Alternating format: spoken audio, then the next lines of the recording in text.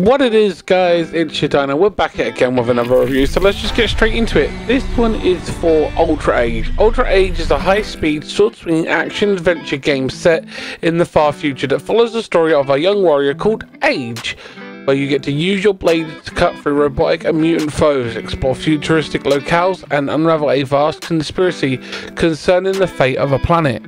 So, the cool thing about this game is it is based all in this character Age. He's a really cool dude. Really do like the way that they've designed him. He has this really cool weapon, and the cool thing about it is that it uses the environment and the things that you pick up and forage to create different kinds of blades for his weapon. So you start off with a scimitar looking sword, and you can get a claymore, you can get a katana, and you can get all these other different ones as you go along through the game. You fight these giant robots, you fight these mutant monsters, and it is very Souls-like, I feel, in my opinion. It has been rated a Metascore of 69 for the PlayStation 4 and a 71 for the Switch. There isn't any reviews that I can find for the Metacritic score of the PC version, sadly. As of recording this, I couldn't find any. The game's initial release date was September the 9th, 2021, and was rated ESRB 10, PEGI 12, and GCRB 12 plus or Cero B, depending on which region you're in for those. So its genre is like a high-speed action game, and the languages it supports are EFIGS, Korean, Japanese, and Chinese traditional. The cool thing is that it's set in a future world where you've got this really cool little AI buddy, and you have all these different monsters coming at you with big monster boss attacks, where you'll fight some things like a Mecha Drapoel, you'll fight rhinos, snakes, and you'll even meet these other humanoid looking people, and it's really cool. I do like the way they've designed it. If you go over to the website for the game, which is intragames.co.kr, consumer/Ultra Age, and all that stuff, I will link it in the description as always. You can go over there. You can actually download wallpapers for free that they have available if you like the game. It's published by Dangen Entertainment, Intra Games, and Next Stage, depending on where you're based in the world. And the developer was Visual Dart and Next Stage, and I do like it. It's a lot of fun. It's a good game. I'm actually playing this on the PlayStation 5 because there is no PlayStation 5 version, but you can play it via the backwards compatible system, so you can play the PlayStation 4 version on your PS5. And if you do like the content, guys, hit the like button, get subscribed, think about becoming a member. It's greatly appreciated. It does support the channel. Everything that you guys give towards the channel goes back into the channel so we can create more content for you guys. We also go live on this channel, and starting the 2nd of November we'll be live here every day that we do go live, which is Tuesday through to Sunday. There will be times and descriptions available on all platforms. We will put that on the social media so you can check that out as well. It's a really cool game, guys. I really do like it. I feel like they have done a really good job. You can see the inspirations for things like Devil May Cry and Souls, in the fact that when you do die, it does reset you back and you have to go back and collect stuff that you've lost. It has that nice difficulty Souls-like scaling to it, and it's really fun. I do feel like it has a lot of inspirations from a couple of different high action games, as well as the difficulty scaling of the Souls-like and roguelike styles, but not taken from completely from roguelikes. It's taken certain inspirations, and that's a good thing. Being inspired to create something unique is cool, and I feel like this game does have a lot of uniqueness to it. I feel that they have done a really good job with the character designs, the story, the audio. It's really good. It's really well done, and I really am enjoying it. I definitely recommend checking it out.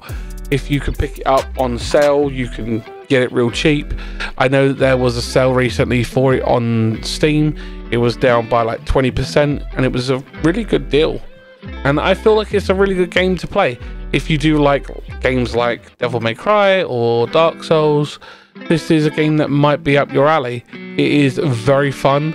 I've probably got about 20 hours into it, 25 I'd say, and it's really fun, and I've spent a lot of time going back through levels trying to find stuff and different areas, and it's a lot of fun. And I do feel like there is different aspects to the game, like trying to get the best gear and making sure that your character is as leveled out as possible. You can really crank him up, make him super powered. It's a really good game, and I have, as always, tried to keep the review spoiler free so you guys don't get spoiled by it. Sorry about my voice there. It is a really good game, and I do think that it's well worth picking it up. I will put some links down in the description if I can get them in there for you guys. So it's a really cool game, and I feel that there is certain things that they've been inspired by, like the little robot Helvis. He is inspired by, I feel, Ghost from Destiny, in how he's like the like comedic relief to you, and how he like the banter between him and Age. I do like that, and it does add to the immersion for me, and having that witty repartee between you, the main character, and your companion. I feel like I've done a really good job of that. The upgrade path for the game and the way your character develops is a lot of fun. You can make both Helvis and yourself stronger as you play through by collecting these little crystals, and you can do so much with the way you play. You can go down the path of being a glass cannon or a tanky character. There is a lot that you can do in the way you play, and it appeals to content creators, so you can go down the path of doing like challenges of only using, say, the starting blade, or only using, say, the claymore or the katana. It is really fun, and I do think that it does offer a lot of replayability. The lightning blade is the other one. I just remembered it, brain fart, and it came back to me. Looking at my notes, I was just looking at it, and I was like, why am I not reading that? It's the lightning blade. That's the other blade that you can get. It's really cool though. It's a really fun game. I do think that the inspirations that are there do show up, but they're not like it's a clone of this game or that game. It's being its own game, whilst showing that it is inspired by other things, and it is aware that there will be these links made to it, but it's not trying to say, oh, we're a clone of this or that. It's its own thing, and it's proud of that, and it's a lot of fun to play. I will say the only thing that does bug me is the difficulty scaling. It's not really scalable for casual players. Some casual players or people with disabilities may struggle with this game, and the button mapping isn't great. I did have to try and work out a way to do it without having the ability to use my Nacon controller when I was first testing it on the PlayStation 5.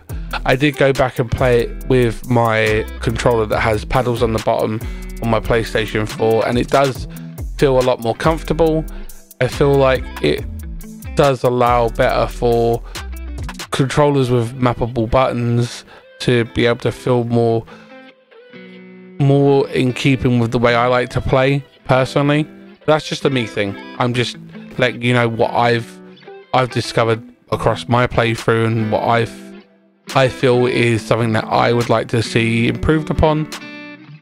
Again, the PlayStation 5 doesn't have third-party controllers yet, and there are no like adaptions that you can make to add back paddle buttons and stuff like that, which is a shame, because there's no backwards compatibility with the PlayStation 4 controllers, because that would be great, because I've got a £150 controller that I can't use on my PlayStation 5. But that's just me talking about how PlayStation, I feel, have dropped the ball on that side.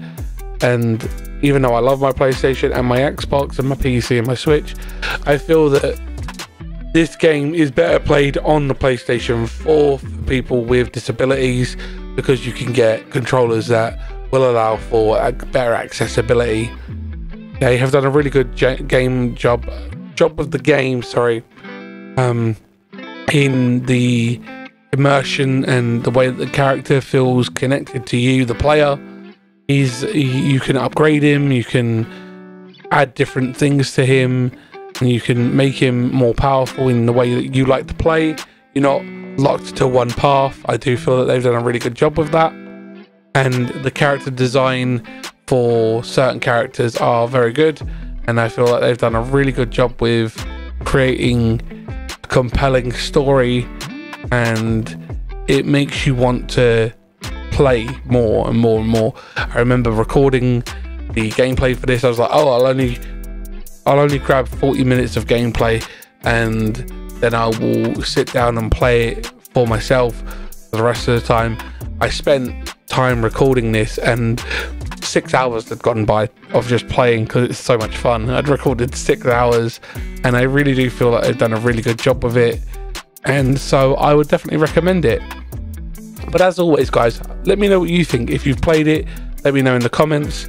If you like the look of it, let me know what you think. If you have questions, please don't hesitate to ask. Thank you for checking out the video. Thank you for all the love and support. Thank you to my members that we've had recently in the streams. There is a lot of you. I will post in the comments as well for you guys to know all these amazing people that have supported the channel recently. They're amazing and I love them. Thanks for watching, guys. See you in the next one.